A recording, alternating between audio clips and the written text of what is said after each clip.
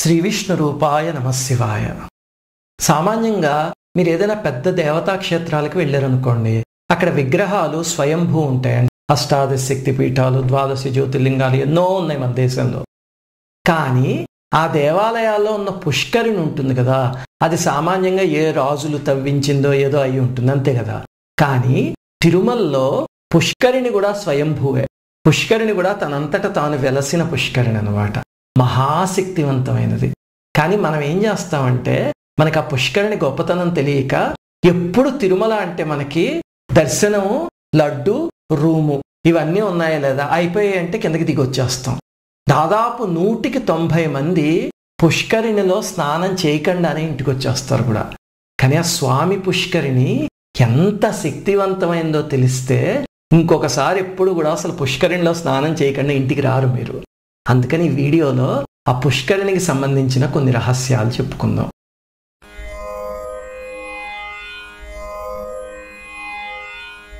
మొట్టమొదటి రహస్యం ఏమిటో ఇప్పుడు చెప్తాను. మీకు వాట్సాప్లో తిరుమలకి సంబంధించిన ఒక మెసేజ్ అస్తమానం వస్తూ ఉంటుంది కదా, ఎవరో రాసిన ఫేక్ మెసేజ్. అందులో స్వామి విగ్రహం వెనకాలే ఒక నది ఉంది, అందులో స్వామివారి నిర్మాల్యం అంతా తీసి వెనక్కి తిరిగి చూడకుండా వచ్చేస్తారు. అట్లని ఏవో పిచ్చి పిచ్చి రాస్తూ ఉంటారు. అసలు స్వామి విగ్రహం వెనకాల ఎక్కడైనా నది ఉందా? అది మనం దర్శనానికి వెళ్ళినప్పుడు మనకి కనిపిస్తుంది కదా, కామన్ సెన్స్. కాకపోతే అందులో కొంచెం నిజం ఉంది. స్వామి విగ్రహం వెనకాల నది లేదు, కానీ స్వామి ఉన్న ప్రాకారానికి వెనకాల ప్రాకారంలో ఒక నది ఉంది. ఏమిటా నది అంటే విరజా నది. విరజా నది అంటే వైకుంఠంలో స్వామితో పాటు మహావిష్ణువుతో పాటు ఉన్న నది అన్నమాట విరజా నది.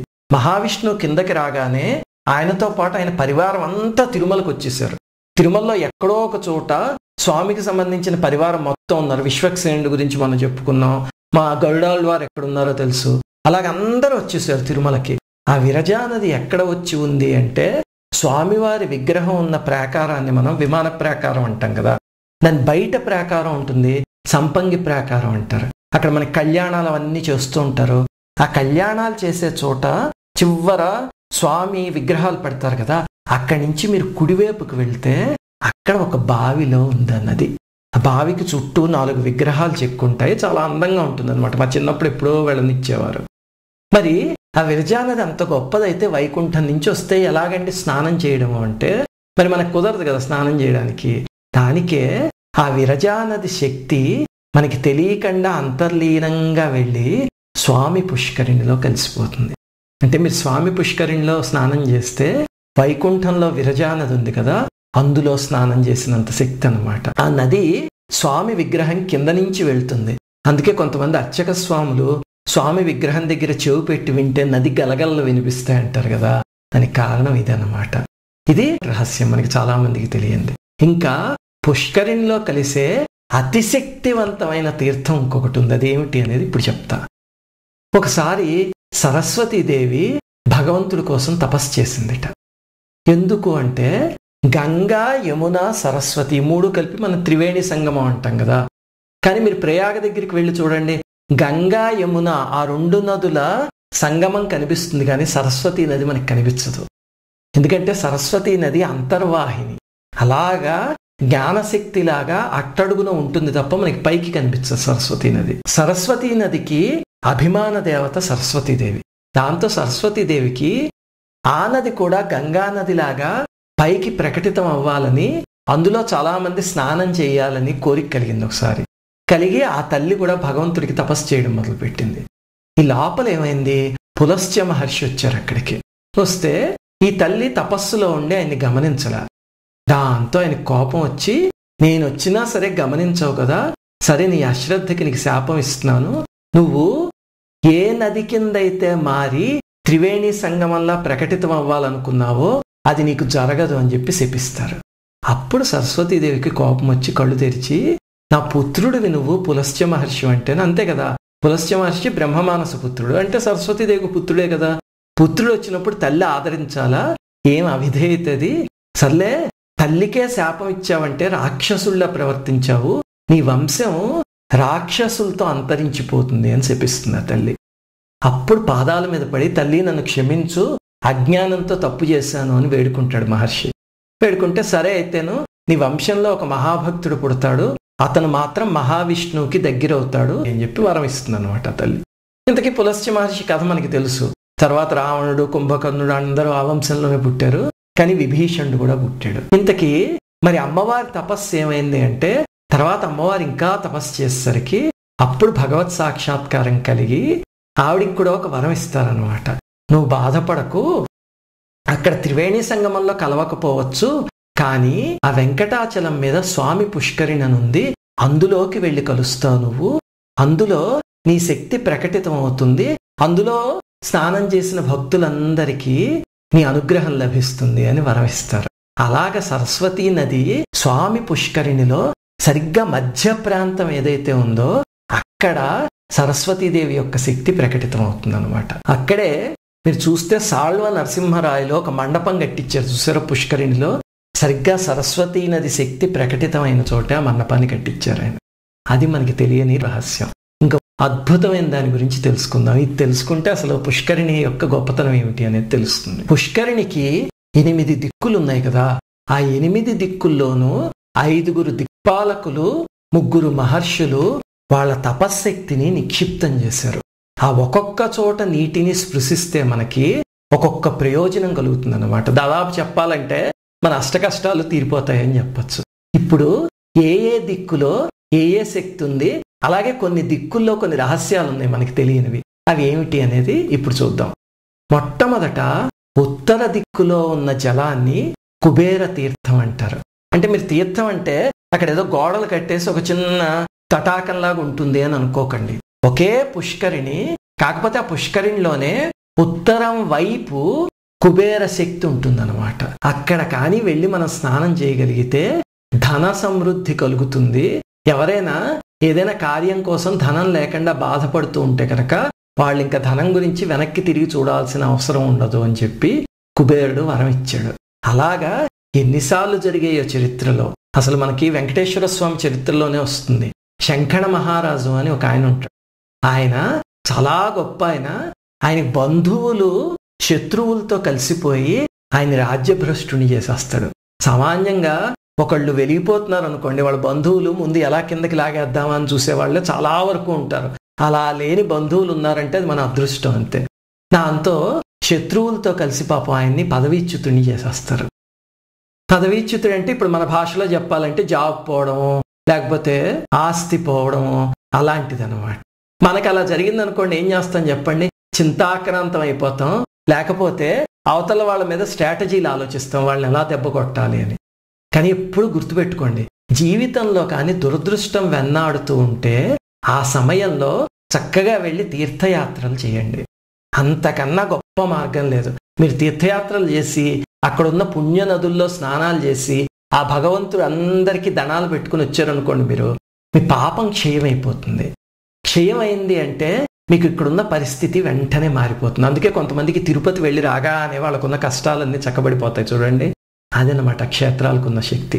అయితే ఈ మహారాజు కూడా అలా వచ్చి ఈ కుబేర తీర్థంలో స్నానం చేశాక అప్పుడు స్వామి అనుగ్రహం కలిగిందిలేండి. ఆ మహారాజు చాలా గొప్ప ఆయన గురించి మనం మళ్ళీ చెప్పుకుందాం. అయితే అప్పుడు వెనక్కి తిరిగి వెళ్ళేసరికి రాజ్యానికి ప్రజలందరూ ఆయన పక్షానికి వచ్చి వెళ్ళి ఆ శత్రువుల్ని కొట్టేశారు. దాంతో మళ్ళీ తిరిగి ఆయనకి రాజ్య పదవి లభించింది అనమాట. అంత గొప్పది కుబేర తీర్థం. ఆయన ఇక్కడ స్నానం చేశాకనే ఆ ఫలితం లభించింది. అలాగే మీరు కుబేర తీర్థంలో స్నానం చేశాక ఒక్కసారి మీ ఎడం పక్క చూడండి. అంటే పుష్కరిణికి ఉత్తరపు గట్టున మీకు ఒక కాషాయం రంగులో ఉన్న ఒక చిన్న మందిరం, దేవాలయం లాంటిది కనిపిస్తుంది. అది ఏమిటో చాలా మందికి తెలియదు, ఏదో దేవాలయం అనుకుని వదిలేస్తారు. అది వ్యాసరాయల వారి ఆహ్నిక మండపం అన్నమాట. అంటే వ్యాసరాయల వారు 12 సంవత్సరాల పాటు తిరుమలలో ఉన్నారు అని చెప్పుకున్నాం కదా.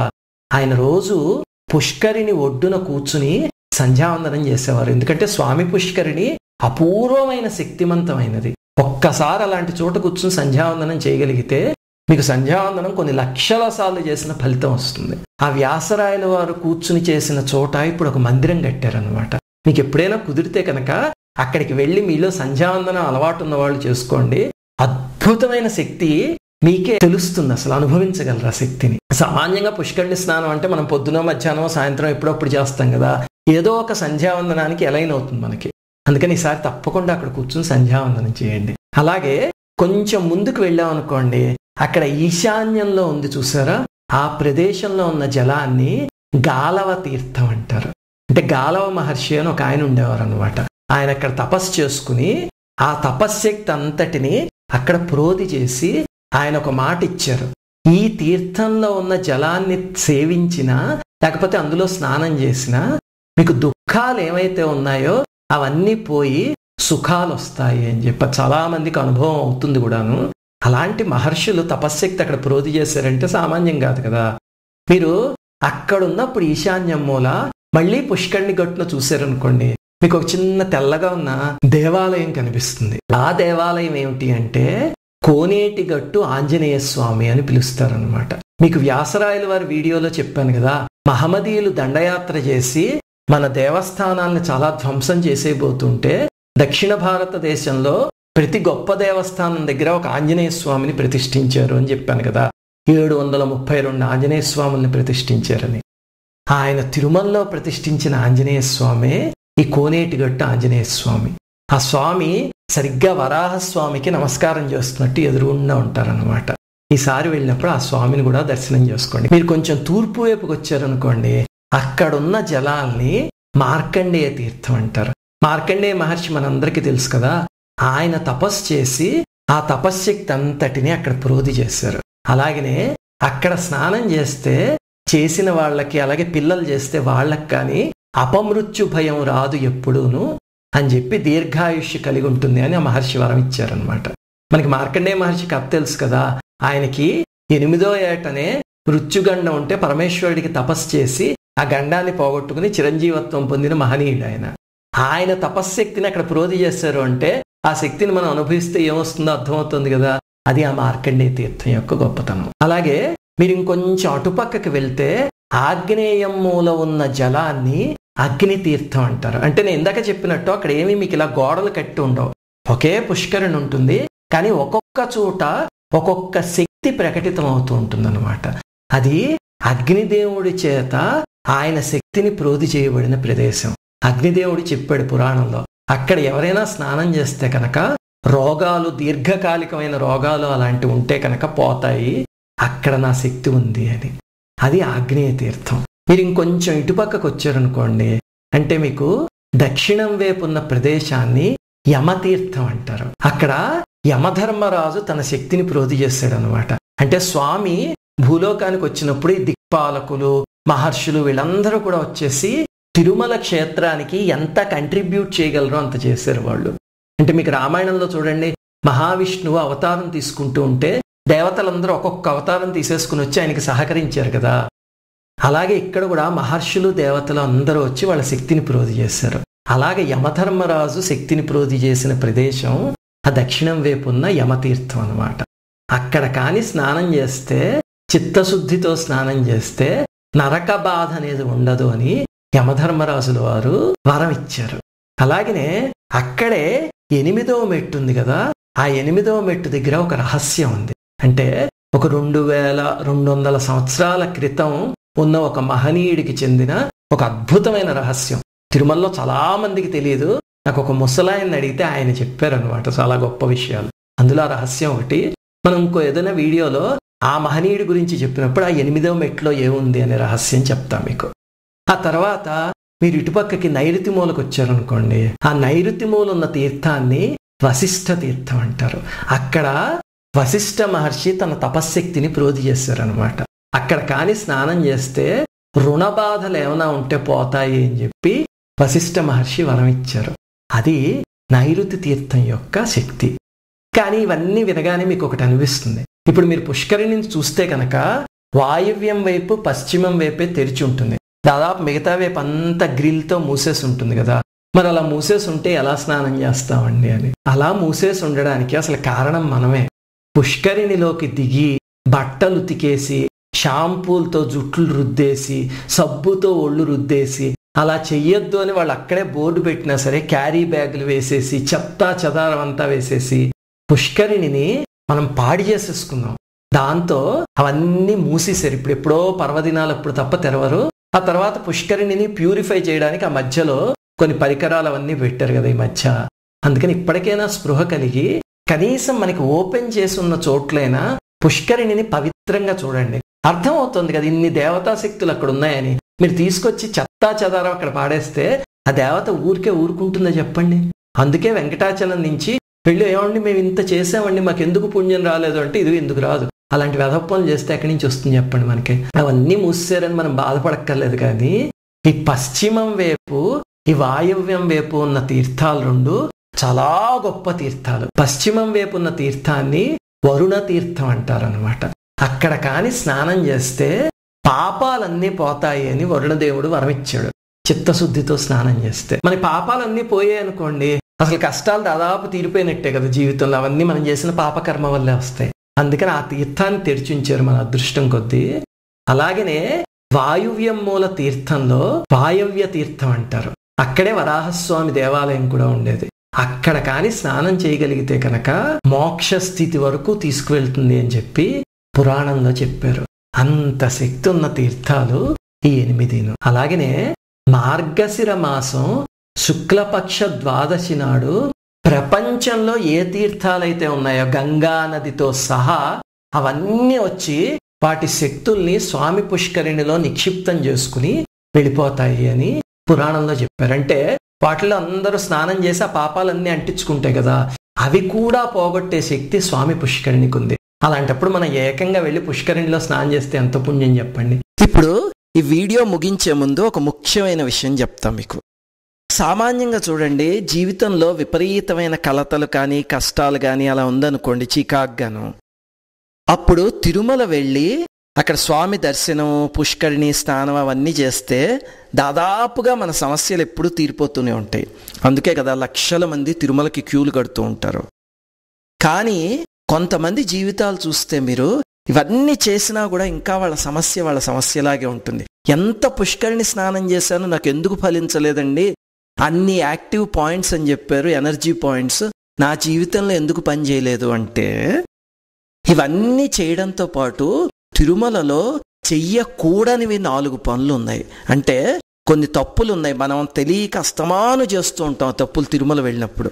అవి కాని చేశారు అంటే మీరు తిరుమల యాత్ర పుష్కరిణి స్నానం ఎన్ని చేసినా సరే అవన్నీ వ్యర్థం, బూడిదలో పోసిన పన్నీర్ అయిపోతాయి అవన్నీ. అవి ఏమిటి, ఆ చేయకూడని తప్పులు ఏమిటి అనేది రాబోయే వీడియోలో చూద్దాం. మాత్రే నమః. ఆగండి, ఈ వీడియోని అప్పుడే క్లోజ్ చేయొద్దు.